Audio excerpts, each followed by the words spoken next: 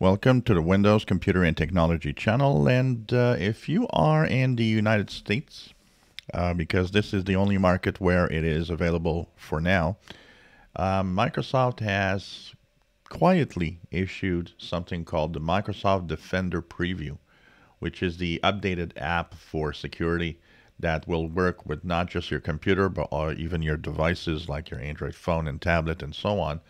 Security on all platforms and all devices that you have. Now, it is available only in the United States, so even if you try to fool them, it's not going to work. You have to sign in with your Microsoft account in order for the app to actually work. So if in the Microsoft account you're not in the United States, well, what's going to happen is exactly what's happening to me, is if I click open, the app opens and it wants me to sign in. Once I choose sign in, it tells me, okay, we're going to choose your account, continue, and now it tells me it's not currently available here because I'm in Canada. But if you're in the US, you can try it, and it will eventually be available on other platforms or other countries also. Now, there's one thing that is kind of bothering me, and what it says is right here at the bottom of the description. No subscription is required for Microsoft Defender Preview. In the future, Microsoft Defender will require a Microsoft 365 family or personal subscription, which means that if you want to use that multi-platform Microsoft Defender, you'll have to be subscribed to some Microsoft service, which means technically it wouldn't be a free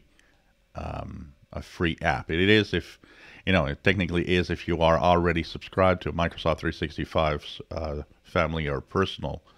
But if you're not, and you do not subscribe to anything in Microsoft, then this means this is not a free ride to a new style of anti-malware that they are offering. So that's kind of maybe not the best idea. But, that's the thing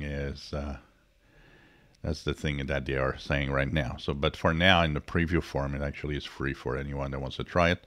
But like I said, it only works in the US. Even if you're not in the US, if you go to your Microsoft store, you will see that it shows up, but you can't install it. I actually fooled my system by saying that I'm in the United States. Keep in mind that this is different from what we have with the Windows Security app that is free and stays free on Windows machines. It's the multi-platform Microsoft Defender that is going to be an app that will be, at some point, will require a subscription. But if you want to take a look, if you're in the US, you can actually take a look and possibly install it on several devices to test it out. If you enjoy my videos, please subscribe, give us thumbs up. And by the way, it works on Windows 10 and Windows 11.